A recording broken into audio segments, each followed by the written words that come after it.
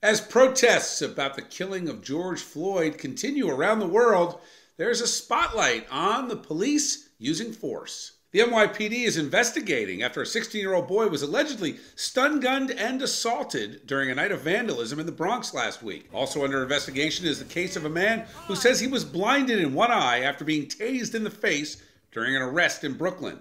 And in Ohio, a woman died after being tear-gassed and pepper-sprayed during a protest in Columbus. I caught up with civil rights activist Reverend Kevin McCall, who had this to say.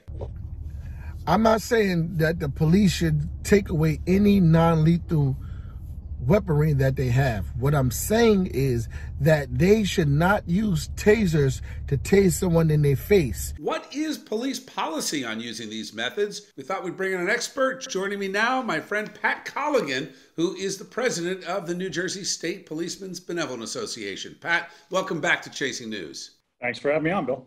Let's talk about the 16-year-old in the Bronx. He's accused and was arrested for trying to light a fire on a pile of garbage, so was partaking in what was happening. At what point will police deploy and use force? In New Jersey, we have the use of force continuum, right? You can only go one level above the force that's being presented to you. So if somebody points a gun at you, your use of force is immediately deadly force. It's you can respond with a gun.